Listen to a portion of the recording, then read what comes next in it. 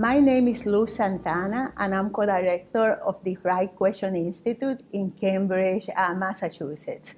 And today, I would like to talk about the work of the Right Question Institute, the skill of question formulation, which is a skill that is foundational for learning, for advocacy, for taking action, and also for strengthening democracy. So my organization, the Right Question Institute, began many years ago, back in 1990. Dan Rothstein and I were working in a community north of Boston, and we were working with low-income and immigrant parents. And as we worked with the families, we heard from them that they were not going to the schools because they didn't even know what questions to ask. And we gave them the questions, and it was a mistake because it was not about giving the questions, but it was about developing the skills so they could ask questions in all kinds of settings and situations. And that work has gone a long way. So what Dan and I have been doing for the past 25 years or so has been to distill what is essential for building that specific skill.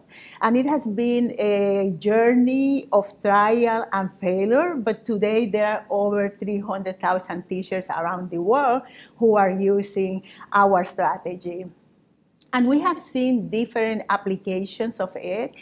It is not only applied to education, but it's all in the classroom, but it's also applied to healthcare, social services, civic and voter engagement, and so on. So right now we have a strategy that can be applied to multiple fields. And part of the work that we have done is to make it easy to learn and easy to teach. And that's the reason why, or one of the reasons why there are so many educators who are integrating the question formulation technique, which is a specific process to produce, improve, and strategize on how to use questions into their classroom practice. And they are doing it, many of them, with no mandate from above. They are just running with it and sharing it with students.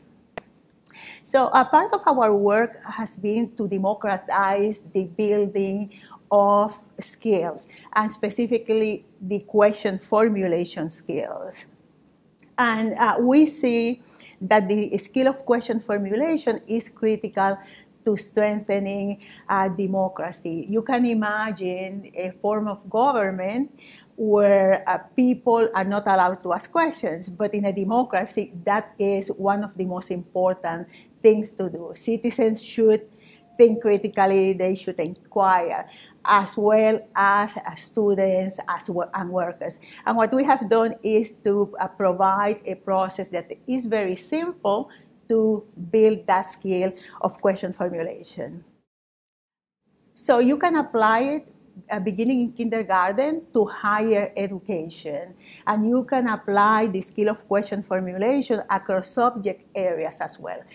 So teachers from K to 12 can build those skills, inquiry skills that students can apply to real life. When students are in high school, for example, teachers can also apply the skill of question formulation to build skills for civic action and participation. And I have an example from a high school teacher from Los Angeles, who used the question formulation technique to engage students to think about an issue around social justice. So she wanted to engage students in thinking about systemic injustice before they were introduced to some fiction and non-fiction reading throughout the semester. And she used a question focus. In order to use the question formulation technique process, you always need a topic we call a question focus.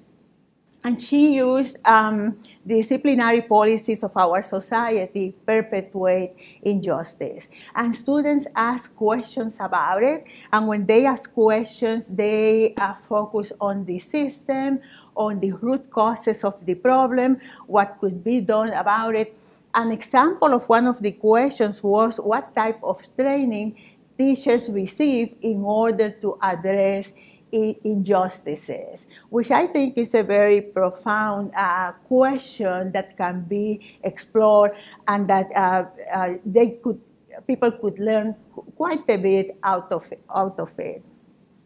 So when she was doing that, she was making that connection between the classroom and many things that are happening outside the classroom as well.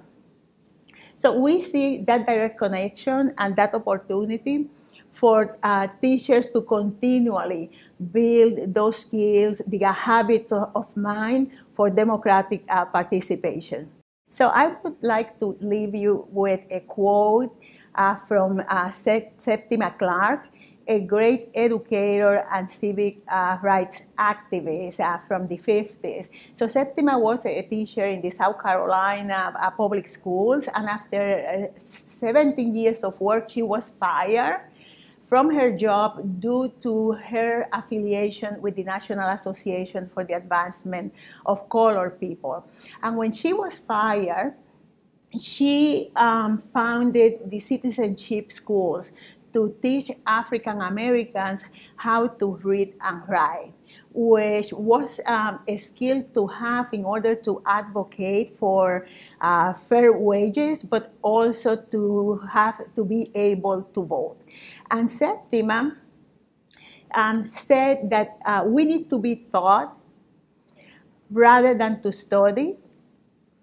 We need to be taught to study rather than to believe, to inquire rather than to affirm. And I think that that is something to do to strengthening our democracy. And it's needed more now than ever. Or is needed now more than ever.